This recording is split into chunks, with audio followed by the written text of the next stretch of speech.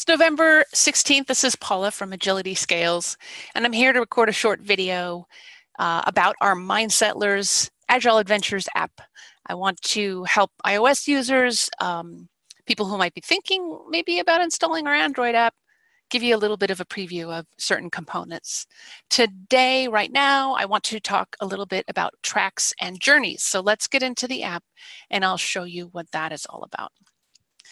So here's the current home screen of the app. And in Mindsettlers, we want to help people find good ideas and use those ideas and make change happen at work in a positive direction, achieve goals and solve problems. That's what we really want. And if you look at the top, you'll see there's 4 icons. There's find ideas, step 1, track value. That's how we capture, that's how you can put into the system what you have done. And then start a journey. That's the part I want to talk to you now about. The 4th one, improve together. That's about teams. That's about working and collaborating with others on goals. But for now, let's just talk simply about starting a journey, tracks and journeys, okay? So I call these gamified action plans. And if I'm going to come over to Explore. Explore is where you can find all the actionable ideas in Mindsettlers. There's a bunch of views in here. But if you look at the top, you see something called tracks, camp tracks, player tracks. Each one of these is essentially a gamified action plan. It's a collection of actionable ideas with an activity target for you. If you look on the, for example, Hanabi feedback, there's a 0/1. Your target is to do this 1 time. Feedback canvas, you can see that's a target of 8. They want you to try that, doing that 8 times. All right, so here, feedback culture, this is an action plan put together, I can see, by Thomas Kuriura. And the goal of it is to create a culture. I mean, hello, the name says that. To really improve your culture so people in the team or in your group really get in the habit of giving feedback. So I think that's a cool thing to do. And if I want to, if I want to take on this action plan, I hit that button, Start Journey. So it's a track created by Thomas, and it becomes my journey once I say, yes, I want to do this. So now, let's say we have a kudo box, and I gave someone kudos today. I can put in details about that. I can say, yeah, that was valuable for me. It made me feel really good. I think it made, Matthias feel really good too. So I'm going to mark that as, it was valuable for me. It was valuable for him. And in here, I can come and add more details if I want to really capture what I did. For now, I'm going to skip that because that's a different video. I'm going to make it private so that I don't spam our community channels. But let me record that. So let's pretend I actually recorded some real activity that I did. I captured the details I wanted to capture. So now, if you look at the bottom, kudo box, now there's a 1/3, and I have made progress. I am at 6% progress. And that is 1 out of 15. That's what 6% is. So I'm on my way. I'm on my way for this track. Sorry, I said track, but it's a journey. It's my journey.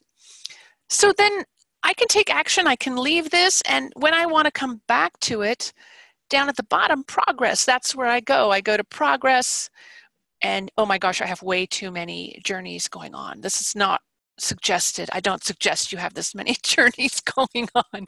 I do because I work here and I'm trying out all these tracks.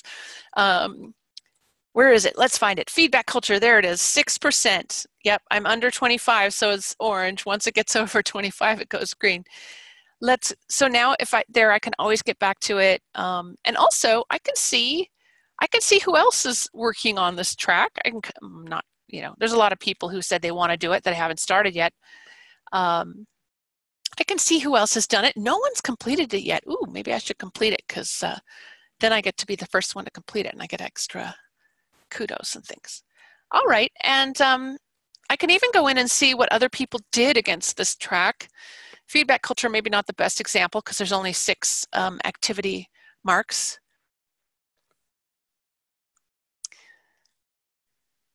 Yeah, so I can see Thomas did some activity, and ooh, who is this? Someone else here has installed the Kudo box. And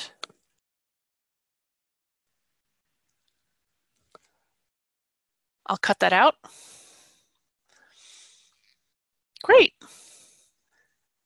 So that's my journey. And the last part I really think is useful to know.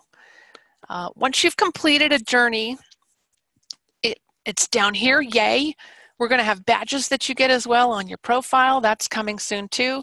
But the thing I really like the best is being able to go into these. Well, do I like it the best? I don't know if I like it the best. I like it a lot.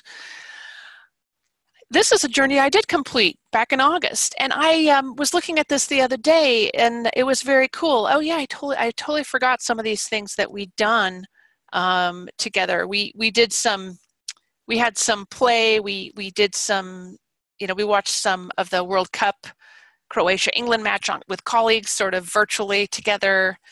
Yeah, I can see all the activities that I took to achieve this journey. So it gives me a record.